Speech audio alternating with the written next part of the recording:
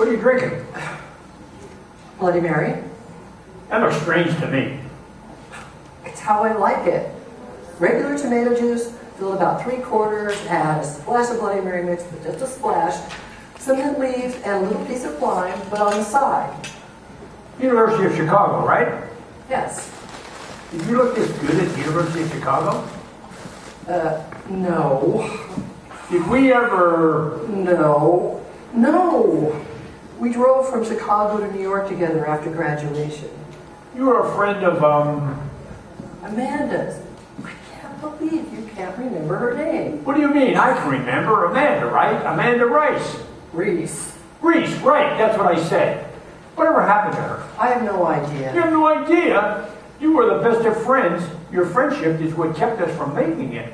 We didn't make it because you were going out with her. Was it worth it to sacrifice for a friend you're no longer in touch with?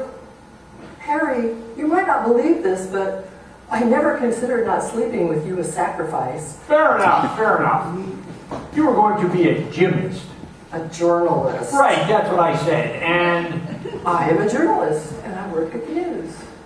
Great. And you're with Joe? Mm-hmm. Great, that's great. And you've been together, what, 3 weeks? A month. How did you know that? You brought Joe to the airport, so clearly it's early in the relationship. I never take anybody to the airport early in the relationship. Why? Because eventually things move on. And if I don't take someone to the airport, I don't want anybody saying to me, why don't you ever take me to the airport anymore? Gosh, it's amazing. You look like a normal person, but actually, you're the angel of death. Are you going to marry him? We've only known each other about a month, and besides, neither one of us is looking to get married right now. I'm getting married. You are? Uh-huh. You are? Yes. Who is she? Helen Hilson. She's a lawyer. She's keeping her name.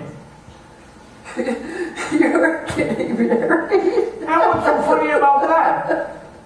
It's just so optimistic of you, Harry. Yeah, plus you know, at some point in time, you just get tired of the whole thing. What whole thing? The whole life of a single guy thing.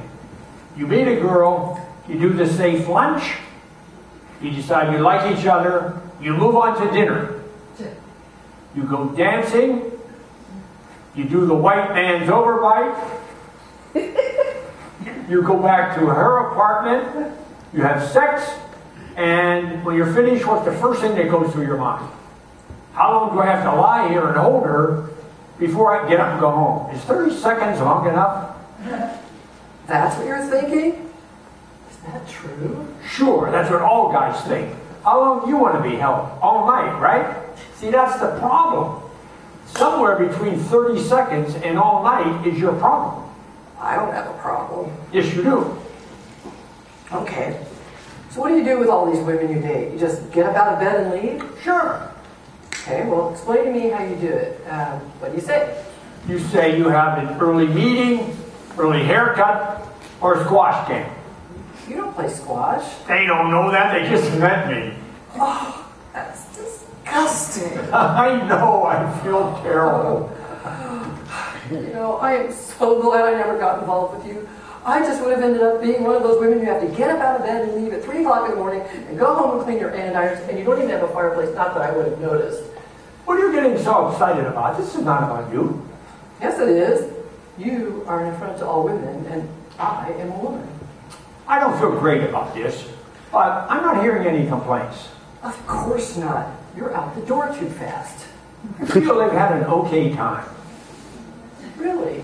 How do you know? What do you mean, how do I know? I know. Because they... Yes, because they... And how do you know they really... What do you say? They fake an orgasm? It's possible.